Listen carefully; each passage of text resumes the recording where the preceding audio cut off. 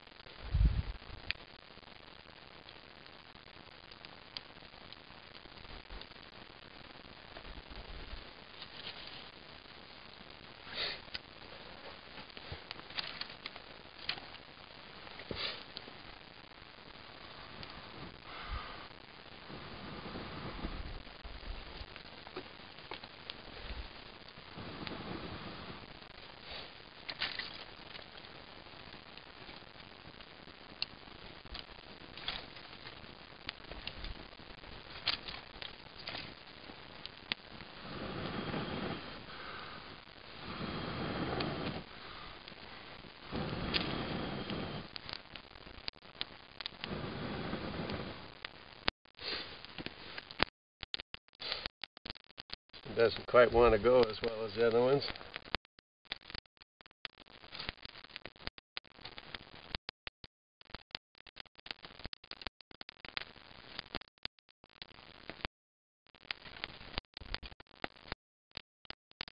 Got some fur mixed up with pine here, and I think the fur was a little bit wetter.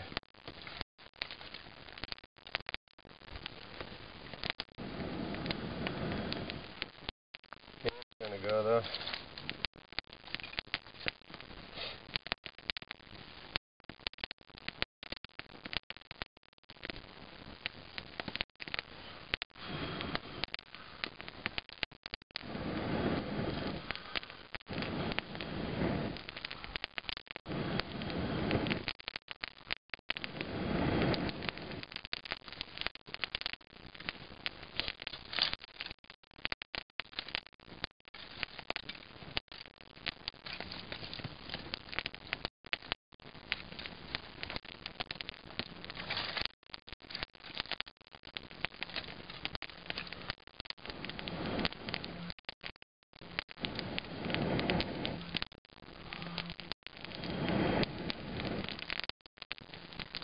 Well, it's knee-high, but it's knee-high long ways, so I'll let it go a little bit more. I don't want to get counted down on the last one here because it's quite high now.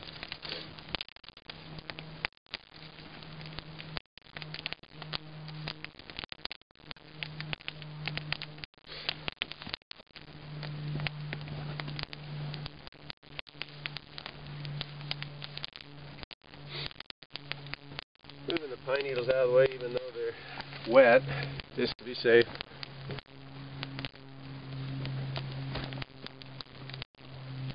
This is what you call one of those slow ones. Must be that fur that's mixed up in it.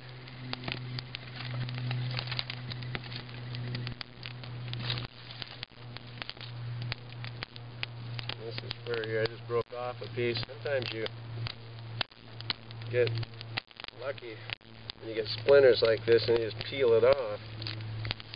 And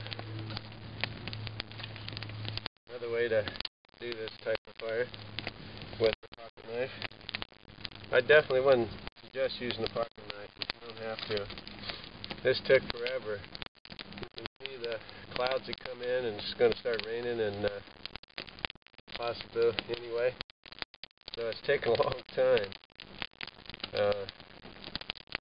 3 or 4 hours anyway, to get all this stuff made.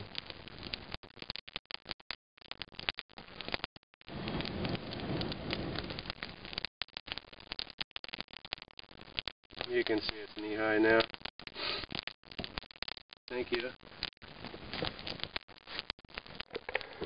Well, I kind of wanted to show you why we have 3 times the amount of prep. You can see prep from, well, that's just extra wood right there. That's the third fire's prep, and of course the fire is out, or pretty much. By the water bottles is the second fire's prep. And then didn't use a whole lot, or else I made more on the first fire. But that's all the prep left, and it's really a good idea to have more than enough. It's worth it. It's worth the extra work.